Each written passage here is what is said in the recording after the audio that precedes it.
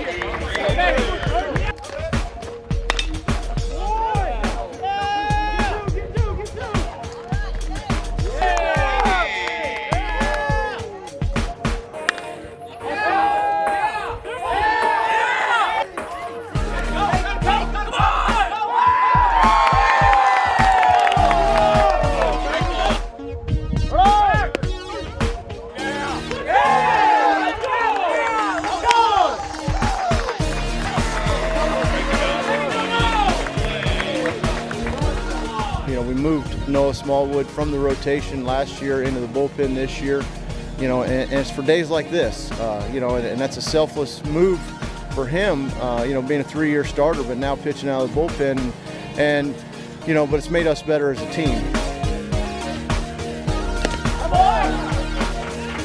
He's been great out of the bullpen. He was a good starter for us, but when they moved him into the bullpen, that just took him to a whole new level. And he throws hard. He's got a good slider. He's probably got the best stuff on the team, in my opinion.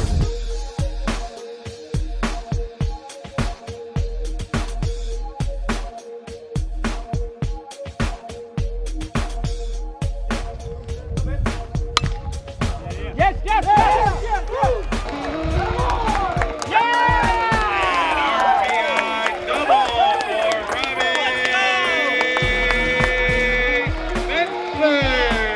Pitch from Rawe, fly ball, center field, back to the wall goes the center fielder. Does it have the distance?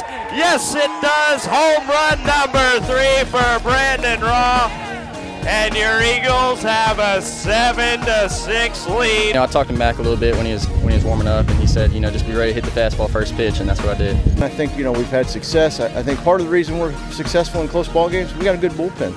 You know, we got good arms. You saw that today. With 7 1/3, I think, out of the bullpen, 1 run. That's a phenomenal job.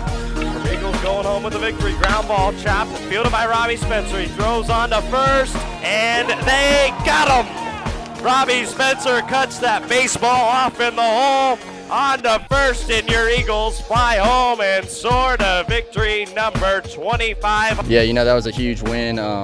We really all battled them all weekend, you know, the close games every game, and yeah, it was a huge win. I'm glad we came out on top and won the series.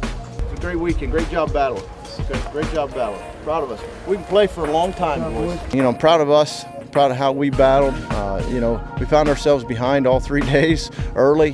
You know, we're able to walk them off Friday night. You know, certainly had our chance to last night, and then you know, to come behind, fall behind like we did today, but just keep battling, and you know, felt like if we ever took the lead, you know, we'd win it. You know, I can't remember the last time they got less than 8 or 9 hits in a game, and they're executing now with runners in scoring position. It makes your job a little easier as a pitcher. We play hard, you know, for 9 innings, and you know, if we don't get it done, we show up and play hard the next day.